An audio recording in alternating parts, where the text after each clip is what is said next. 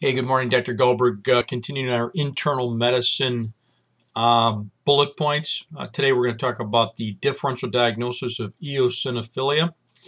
Very straightforward mnemonic for this NAACP. So N stands for neoplasm. You see high eosinophils on a differential diagnosis of a CBC. You should think about an occult neoplasm, especially hematological malignancies, lymphomas, those types of tumors. A stands for allergies.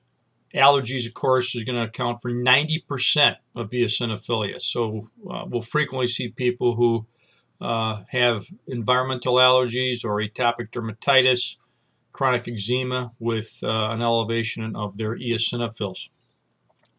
The second A stands for Addison's disease. So the antithesis of prednisone use, or too much steroid, lack of steroids or Addison's causes eosinophilia. That's why prednisone is such a good drug for allergies, because it causes eosinopenia.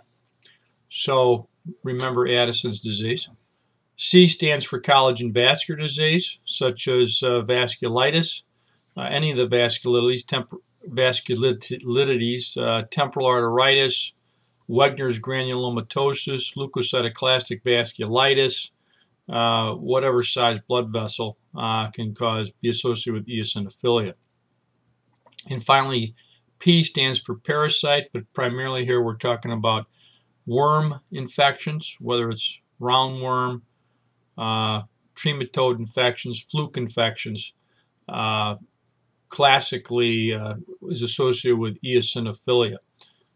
So if somebody, you see somebody in the clinic and they've got, maybe if they're immigrated or coming from someplace like Mexico and they've got eosinophilia, you should think about some type of a worm infection. So that's kind of a quick mnemonic for eosinophilia. I'd like you to know it, by the end of our rotation. Thank you. Dr. Gullberg signing off.